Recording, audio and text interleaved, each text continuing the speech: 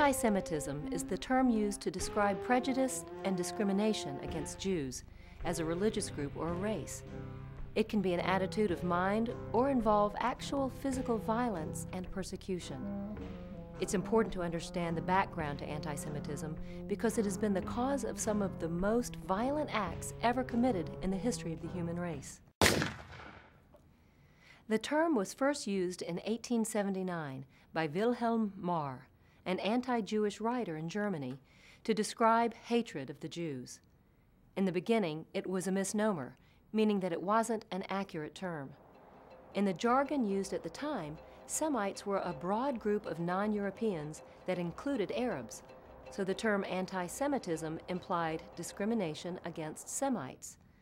Despite this logic, anti-Semitism has always been taken to mean anti-Jewish racism and continues to have the same meaning today.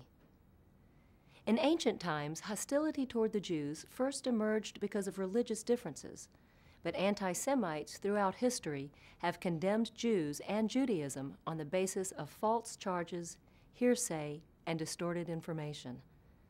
Anti-Semitism was made worse by the competition between Judaism and Christianity.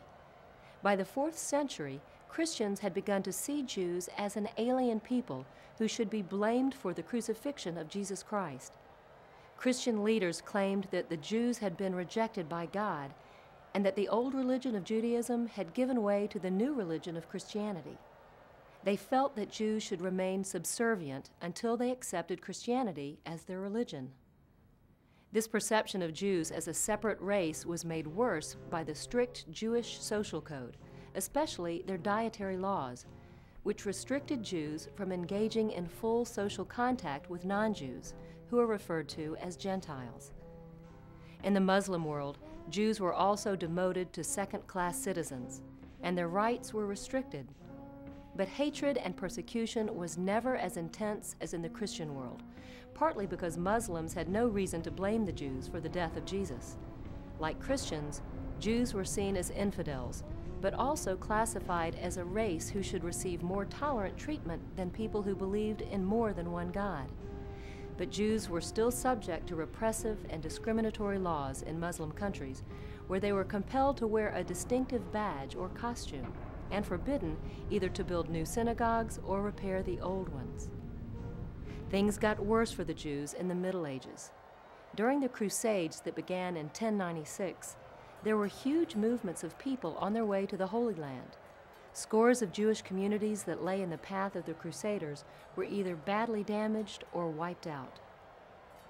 As the Middle Ages progressed, Jews were denied citizenship in many countries in Europe or were forced to wear distinctive clothing. That period gave birth to many of the stereotypes applied to Jews, and they were forcibly expelled from several regions in the world. Those stereotypes have persisted into modern times and contributed to anti-Semitism. The later Middle Ages also saw the spread of ghettos, the name that originated in Venice in the 1500s. Ghettos were crowded slum areas where Jewish people were forced to live in near poverty. Such ghettos continue to exist in some European towns for more than 300 years. In German-occupied Europe during World War II, the Nazis revived the Jewish ghetto system. Although there was more religious freedom in Europe in the 18th century, anti-Semitism continued because Jews were still regarded as outsiders. In the 19th century, anti-Semitism got even worse, and violent acts against Jews intensified in the form of what became known as pogroms. These were planned campaigns of persecution or extermination directed against ethnic groups and often sanctioned by the government. In this period, the misguided idea emerged that Jews had different biological characteristics from other human beings, and that notion replaced religion as the main basis for anti-Semitism.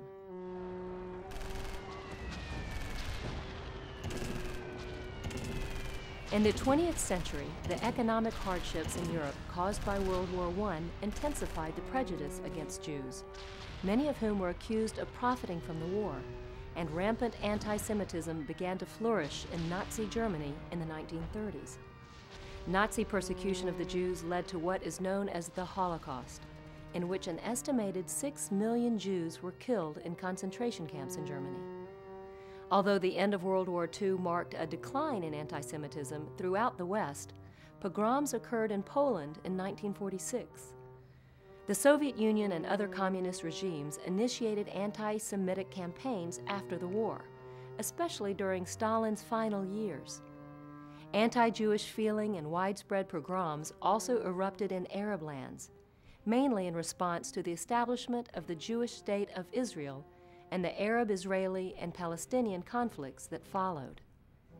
Some anti-Jewish leaders, such as the president of Iran, have even claimed that the Holocaust never took place, even though it's a well-documented historical event.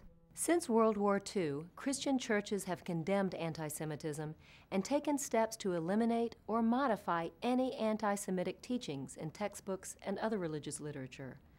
Despite this, anti-Semitism remains a problem in many parts of the world.